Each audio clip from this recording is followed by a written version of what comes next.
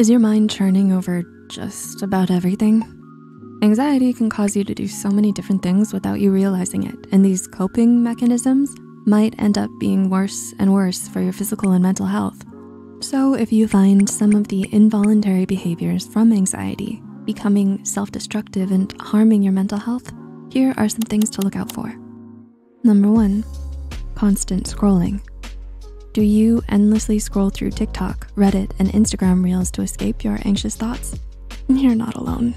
However, social media addiction has been linked to anxiety and other mental health issues, according to a University of Tennessee study.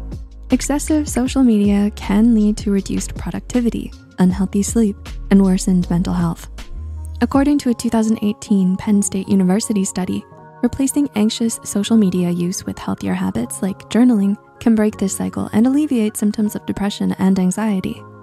We understand how easy it can be to get caught up in mindless scrolling, but if you ever feel like it's taking a toll on your mental health, maybe consider picking up a pen instead. Prioritizing your mental well-being is so important, and taking small steps like this can really make a difference. Number 2, people-pleasing. People-pleasing can be draining. Even though it might be an unconscious habit, it can destroy your mental health by causing you to put others before yourself.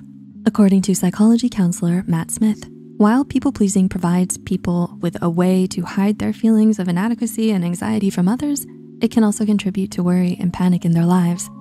This may mean doing everything you can to keep others happy, including but not limited to working longer hours, always meeting others' expectations, and doing what others ask you to do, regardless of whether you want to or not.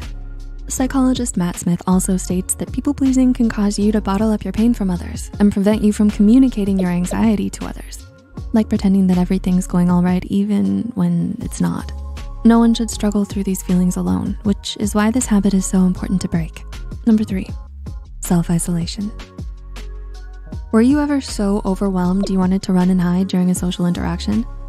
Has this feeling ever stuck to you for days or even weeks on end? When you're feeling anxious, sometimes all you want to do is hide from others. According to clinical psychologist Susan O'Grady, PhD, it's instinctive, even protective, to dodge what we are aversive to. In the case of anxiety, isolation to avoid social situations is a natural habit in response to fear. People with social anxiety might withdraw to avoid any circumstance that evokes their fight or flight response, even though the situations they avoid are the very thing that can help them overcome their fears. While self and social isolation may come across as comforting to some, the Center for Disease Control and Prevention shows that it can lead to further perceived loneliness and increase the risk of depression and substance abuse. Remember that humans are social beings, and socializing with others can sometimes be a necessity for your well-being. Number 4, avoidant procrastination. Procrastination can go hand in hand with anxiety. The feeling of putting off something for later might be a familiar feeling for some, especially when you're anxious.